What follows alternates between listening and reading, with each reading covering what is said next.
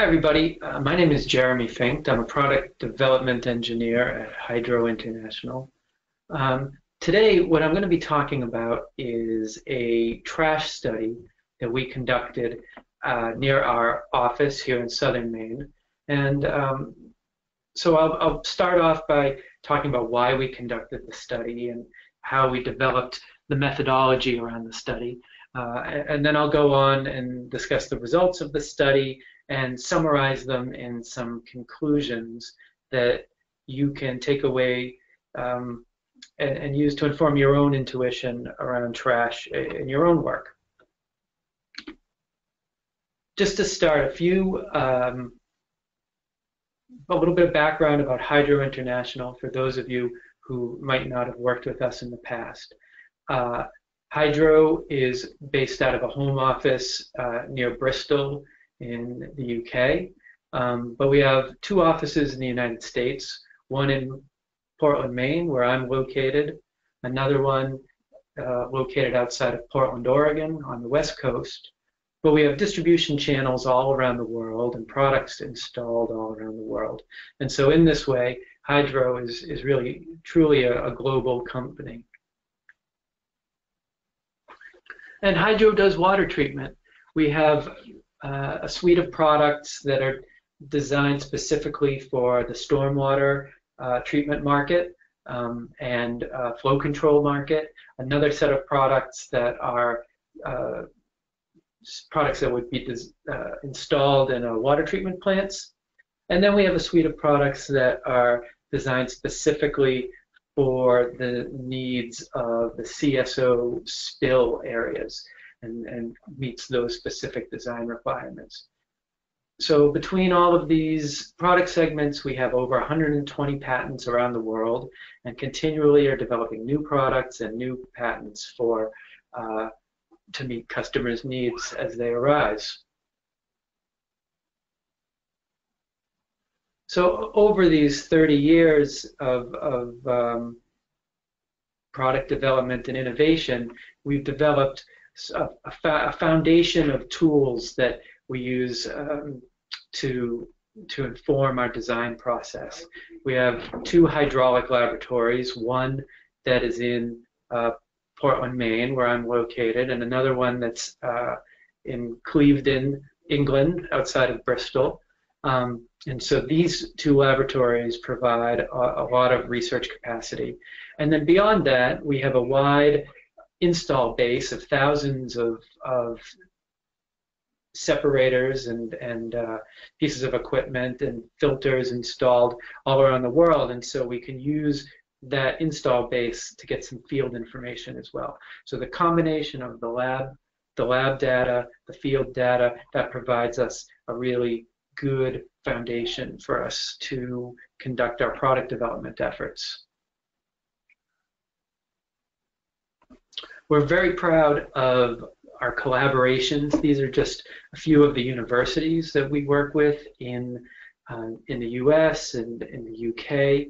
And these collaborations are sort of a two-way street. Sometimes we are giving the university products that they study as part of their own research, and sometimes we're purchasing from them research and intellectual property that they've developed, and then we go on and commercialize it as a product, as a Hydro product for the market. So this is a great effort for us. And then finally, we work very closely with regulatory bodies and certifying bodies around the US and around the world. You'll see quite a few state DOTs and state DEPs in this list here, but there's also international accreditation bodies, European, some North American, Ontario, Calgary, Auckland, New Zealand is represented there. So you can see that there's a sort of a wide reach of certifications.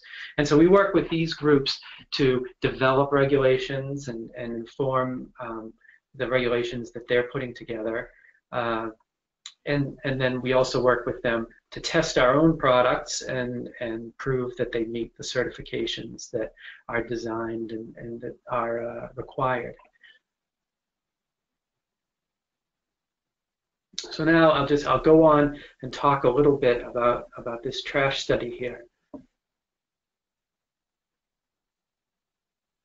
Trash is by far the most visible of the pollutants that we are asked to address with our products, and it's usually the pollutant that produces the most outrage in the community as well. Not only does it degrade the natural habitat and can be shown that it does that, it has perceived public health threats, actual public health threats, but it is the visual impact of trash that really gets people motivated. And this is doubly true in coastal communities like ours in southern Maine. Maine has a thriving tourism business, and it has a reputation for pristine waters, pristine forests and land, and so when that reputation is marred by trash, it really can impact, in a true sense, it can impact economically with tourist dollars. So this is one reason why trash is very important.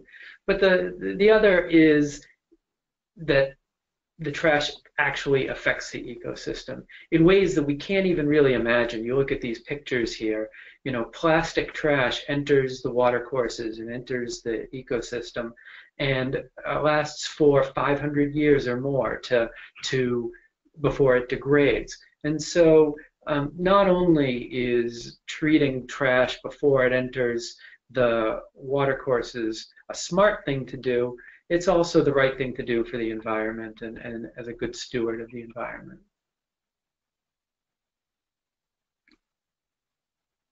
And it's something that is in our power to address. The majority of trash in the water originates on land. It doesn't, there's a small fraction that comes from boats or oil rigs or shipping containers and things like that. But for the most part, it is blown into the water courses from the land. And so of the 2.5 million plastic bottles that we use every hour and 1 million plastic bags that we use every minute, a good portion of that has the potential to end up in the water courses unless we are careful about containing it and recycling it. And so forward-thinking cities and jurisdictions, Los Angeles, San Francisco, Baltimore, for example, have adopted zero trash TMDLs, which is total maximum daily limits. So they are saying that there is no amount of trash that you are allowed to have escape your site. It is capped. And this is a smart idea and is probably the direction that more and more cities will be heading.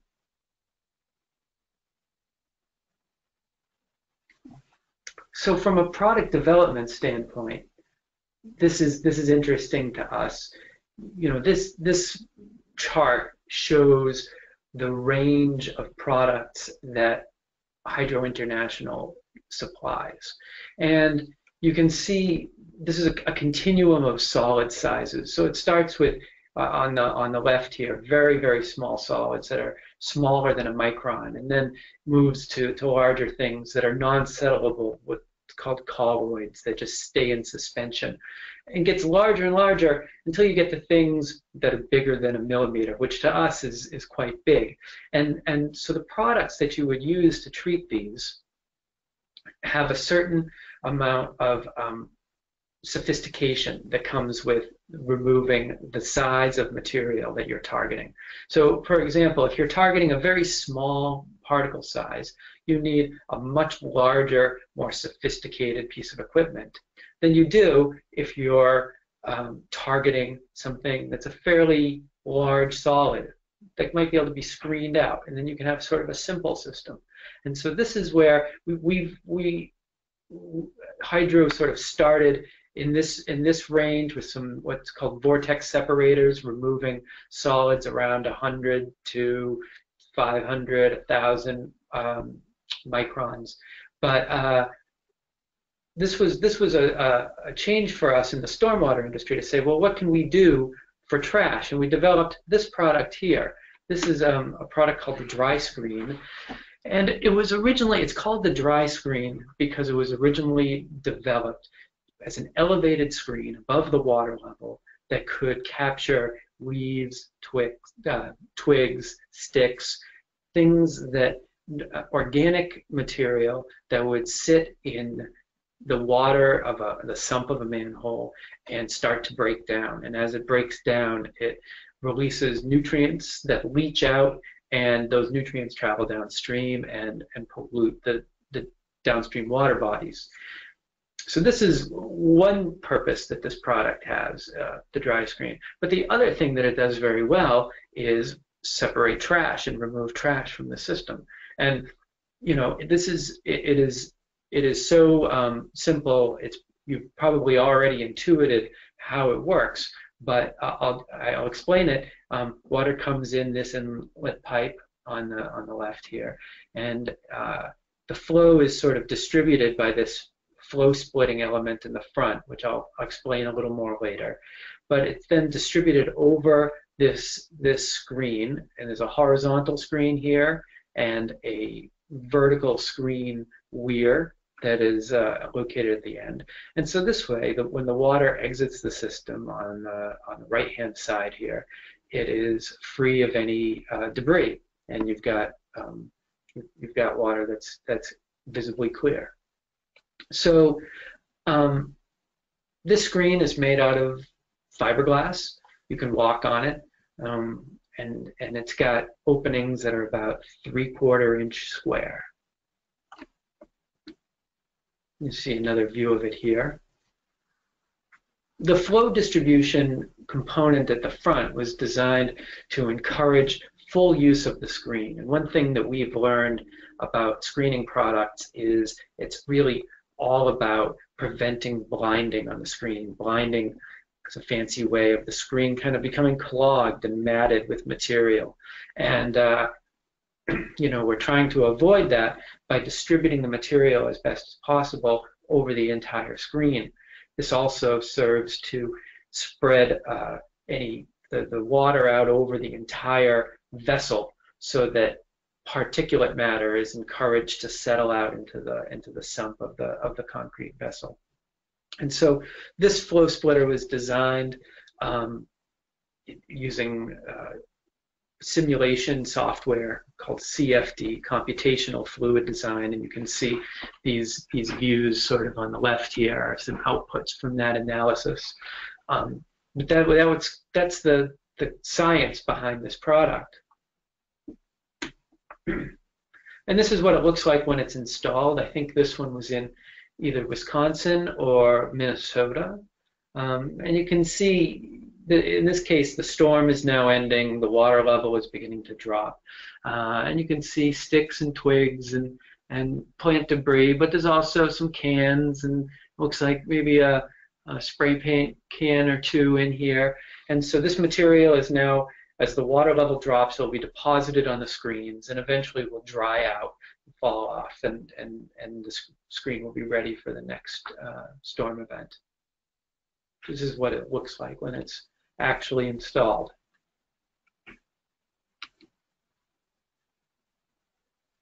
And so, you know, just a kind of another view of it here with you can really see the fiberglass screen, but you can also see how the screen area has been maximized to match the footprint of this vault that it's in. And this was designed this way specifically because we want to have the largest screen area possible in order to prevent blinding in use.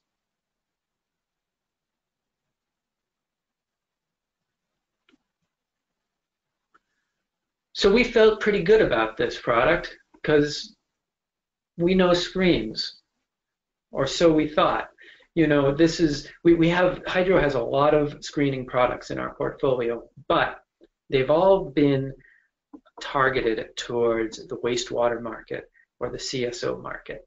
And the needs of those markets are slightly different. If you have a water treatment plant, you have power on site, you have water on site, you have staff on site to maintain the equipment. And so as a result, you know, a product like this, which is called the Hydro Micro Screen, this product works very well in a water treatment plant. There, inside here, there are scrubbers that keep the screen clean, and it rolls or has a belt shape. The screen is on a belt, so it kind of rotates through the water that needs to be screened, and it's a fairly sophisticated piece of equipment.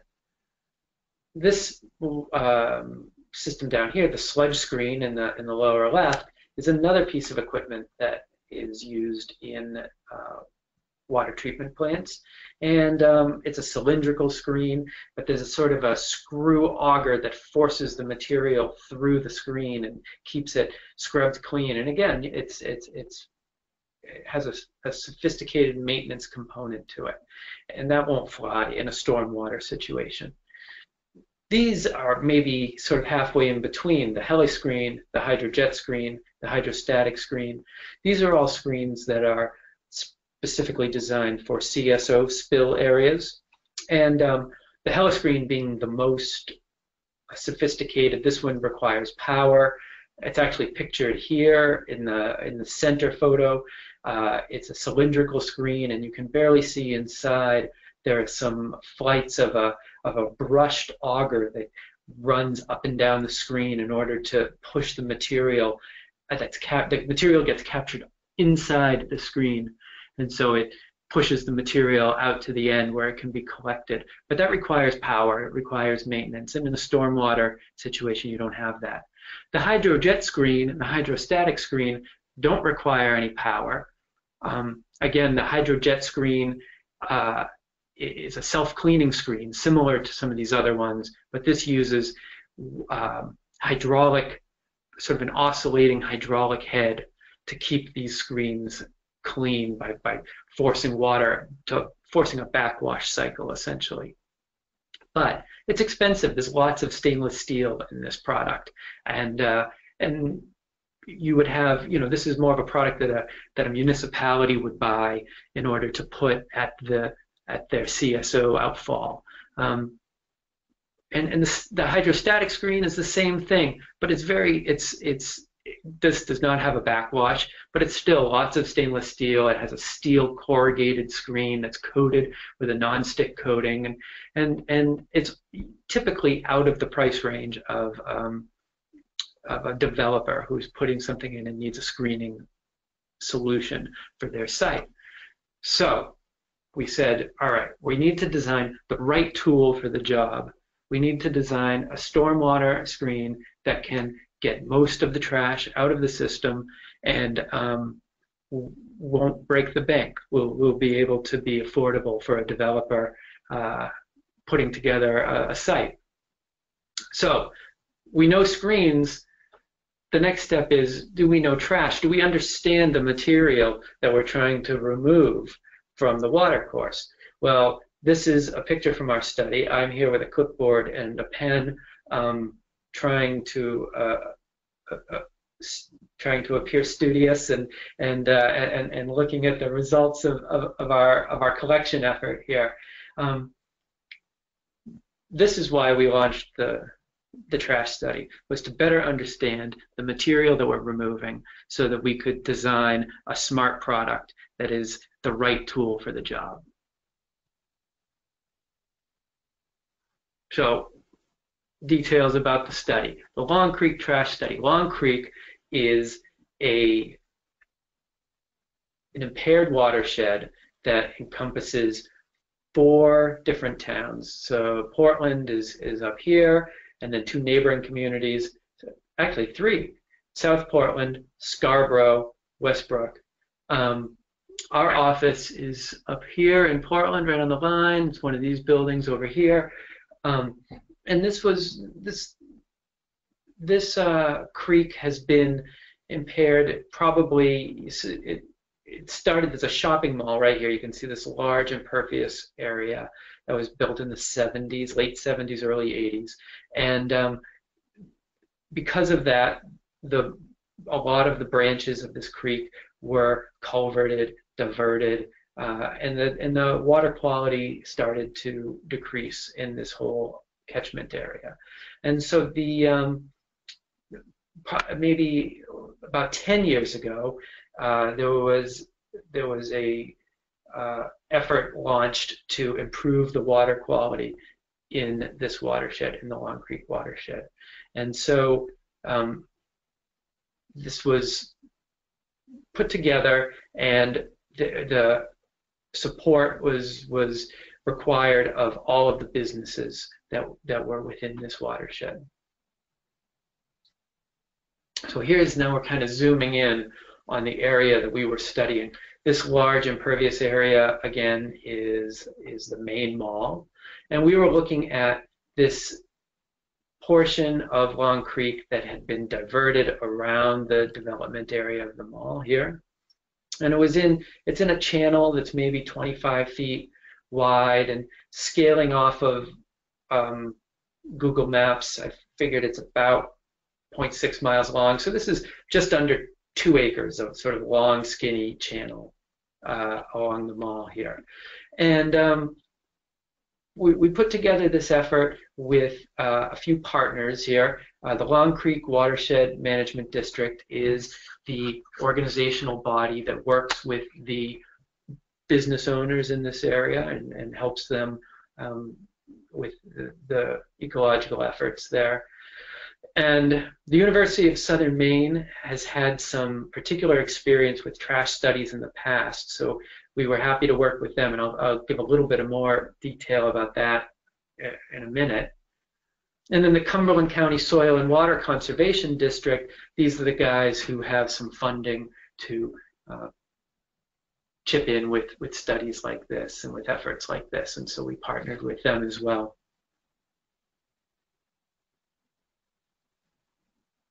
The Long Creek Watershed Management District has, as part of their website and literature, these fact sheets, and you know they do a great job of informing the business owners of what they should be doing to improve the water quality in the Long Creek.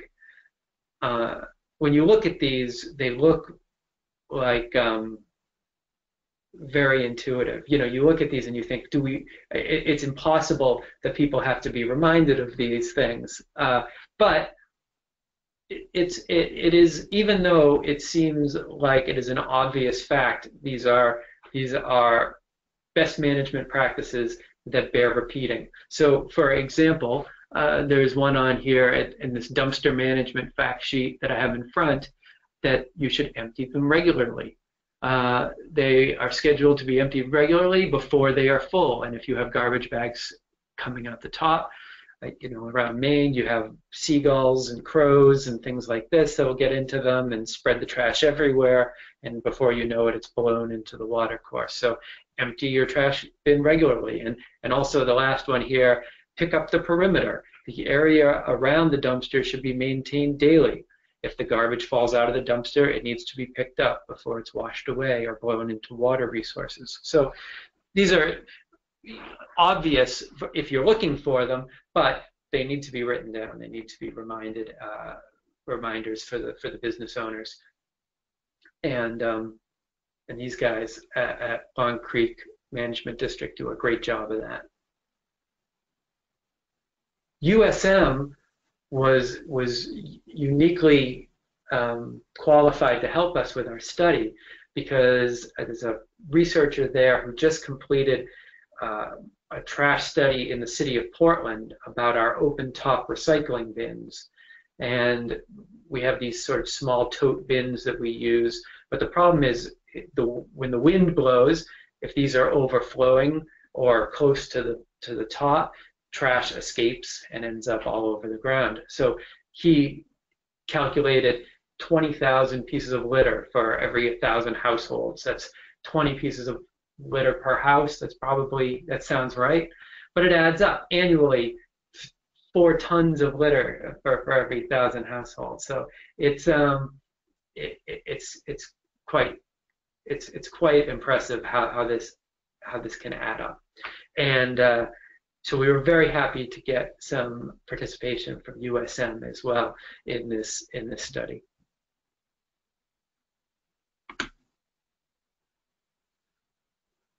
So as we started thinking about the methodology that we would use for our characterization, and we did a literature review and found a recent study from 2 recent studies of the Los Angeles River. One was conducted by the Friends of the Los Angeles River, and it was written up in a Stormwater magazine in the January-February issue if you want more information about it.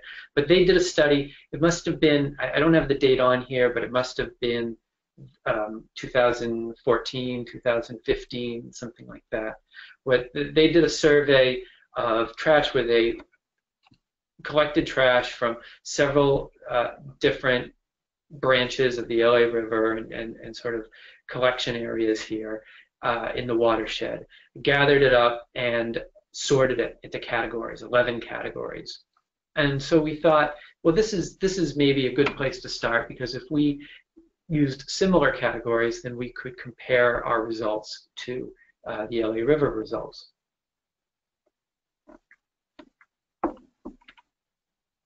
And the LA River study was really had a big impact. Because of that LA River study, the city of LA decided that they were going to install trash screens on all of their catch basins. And so this was 38,000 catch basin screens, like the one you see here, installed around the city of LA, along with another 10,000 catch basin inserts, which are sort of bags or baskets that go inside of a catch basin, and then a few other BMPs as well. But this was a major undertaking, and was the result of this City of LA trash study. So these were the categories of trash that were identified in the City of LA study, and that we used as well.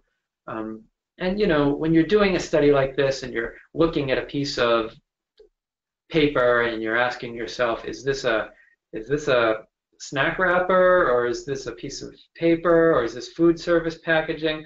There clearly is a little bit of human judgment that goes on in that sorting process.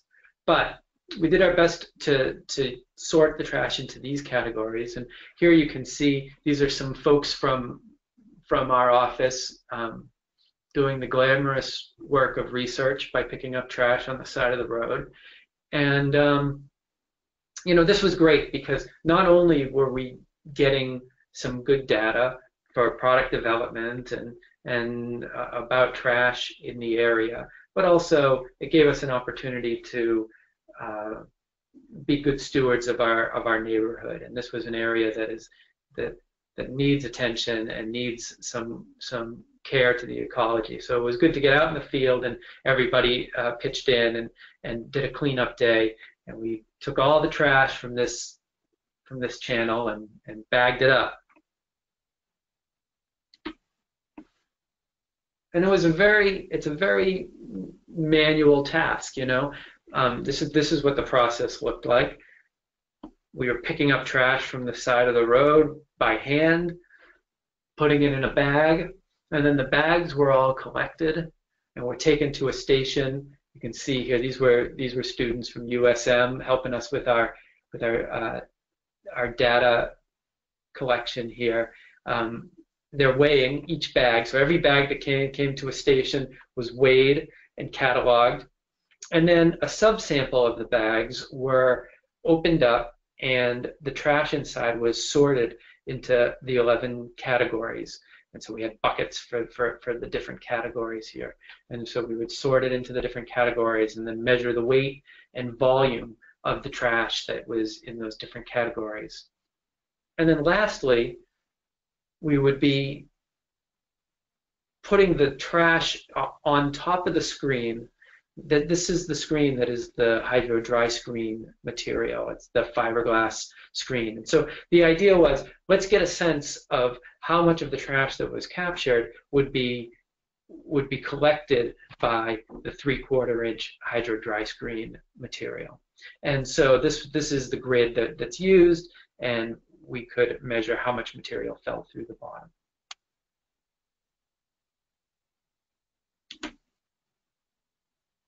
So the results. One of the most interesting parts of the study is that because we conducted it 2 years sequentially, we have two very different sets of numbers in a sense. 2016 was the first time we conducted this study, and there was no indication of when the last cleanup had been held. And so we cleaned the area, and we collected quite a bit of trash. Almost 600 pounds of trash were pulled from that perimeter around the mall, 55 bags. But when we came back a year later, now we were looking at something that was closer to an annual load. It was just about the same time of year. We used the exact same area that we had cleaned before. And so now the number of bags was cut in about half. The weight was cut in half as well. So this now starts giving us a sense of annually what is the trash load that accumulates in this spot.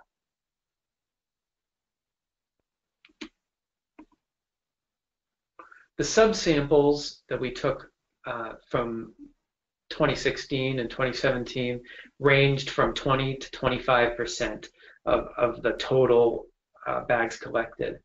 And so from that, we were able to get an average bag volume and a total volume of trash. Volume is really the way that it makes sense to measure trash, because so much of it is very lightweight material, and as you collect it, you run out of space much faster than you run out of then it becomes too heavy to work with. So you can see here, when we look at the total volume difference between 2016 and 2017, our volume we collected maybe a quarter of the volume of trash in 2017 than we did in 2016. Just to give you a sense of how big this is, we captured about as much trash, if I remember this right, 2017 this is about as much, it was like 3 cubic yards, which is like the size of 3 refrigerators, let's say. And so you can imagine, 3 refrigerators compared to maybe here 12 refrigerators or so in 2016. If that visual helps you imagine the volume. Bulk density, how much the trash weighs per,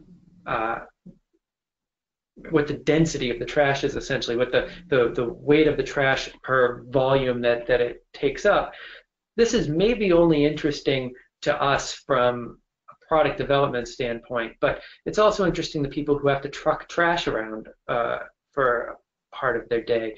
You want to know, if I fill this truck or this space or this storage area up with trash, what is it going to weigh? And so this was interesting.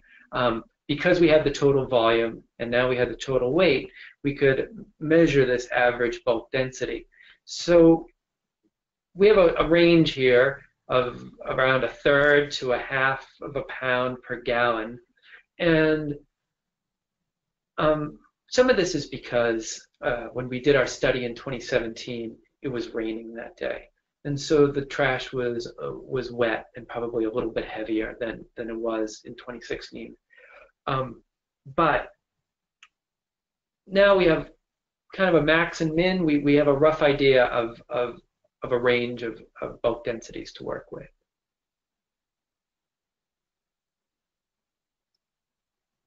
Now, when you compare the results of the Maine Mall study to the LA River studies, there's some interesting trends to note here. The plastic film that we saw at the main mall, which was kind of the number 2 pollutant by volume that we collected, plastic film showed up as one of the top 3 pollutants in all 3 studies. And this is obvious to anybody who's looked around and seen plastic bags caught in trees and this sort of thing. Plastic film and the carrier bags and shopping bags that we use it's a very long-lasting pollutant. It's very durable and it's very mobile. It picks up and flies away. And so we found lots of this, and clearly other studies have too. So that's very interesting that showed up in all 3 studies. Food service packaging, although it was very high in the main mall study, still featured in the middle of the LA River studies. And this is maybe this could probably be attributed to the fact that when the main mall area that we were cleaning up was right outside of a food court. So of course there's going to be lots of food service packaging, but still worth noting. And then paper is in the top 3 of our main mall study and the City of LA study. It's further down the bottom in the Friends of the LA River study. However, this is maybe due to the human judgment of sorting trash, when maybe they were better at the Friends of LA River of looking at the paper and saying, oh, we're going to call this a snack wrapper or a food service container, while somebody else looked at it and said, this is paper. So still, the fact that paper shows up at the top 3 of 2 out of the 3 studies means that it is a pollutant that's worth noting.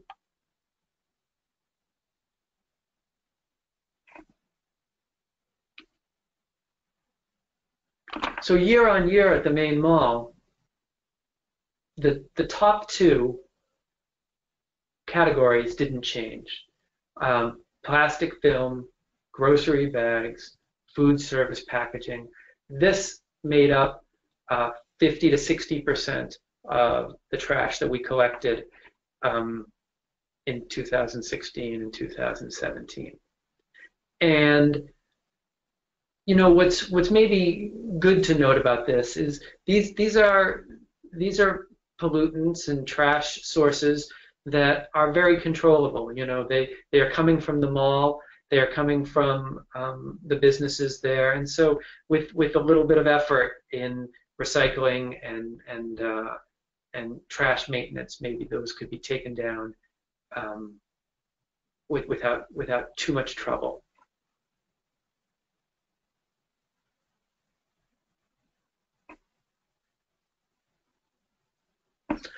From the standpoint of the design of the dry screen, the bulk density number was useful for us. We compared it to, when we designed the dry screen, we designed it to hold material that had a bulk density of around 110 pounds per cubic yard. I've switched units here. Now I'm in pounds per cubic yard. And so this was an estimate that the EPA has for yard waste as a bulk density. So if we're targeting 110 pounds per cubic yard, we could safely say, yeah, if trash sort of wet and dry ranges from 60 to 100 pounds per cubic yard, we're in the ballpark. We'll probably have an appropriate design for storing and holding that trash in an elevated platform. The other thing that was useful to see was that 97% of the trash by volume was larger than this 3/4 inch grid. So this was good to know that by using this grid, the system doesn't require quite as much maintenance as it would if the grid was smaller and would blind more easily. A larger grid is more resistant to blinding, but it also would capture the vast majority of the trash that entered. So this was a useful figure for us to get from this study as well. So those are the results, and I'll just kind of sum up with some conclusions here, and then we'll wrap up the presentation. But the conclusions about the main mall, the top three pollutants: plastic film, grocery bags, food service packaging. If those were removed through recycling or through substituting other materials or some other method, the volume of trash load outside this area of Long Creek could be reduced by 50 to 60%. If we assume that the 2017 cleanup was an annual load, then this 2-acre area accumulates about 3 cubic yards of trash annually. And so to clean it, we had a team of maybe 12 people. It takes about 36 man-hours to clean that area. So that's maybe a useful metric for somebody trying to put together a trash plan for that zone. And then from a product development standpoint for us, we feel that we saw that 97% of that trash by volume could be collected on a 3/4-inch screen, and a bulk density of 60 to 100 pounds per cubic yard was appropriate for the trash weights that we saw in that area. And then just to kind of get a sense of what those volumes mean, the Hydro Dry Screen comes in several different sizes. The smallest size would have to be maintained. If it was treating that area, the smallest size would have to be maintained twice a year, and the next size up could be maintained annually and still have room to spare. So that kind of gave us some intuition around how big a screen you would need to treat an area for trash. And that's it. Thank you very much for your attention, and I hope you are able to take away some good information from this trash webinar. Bye-bye.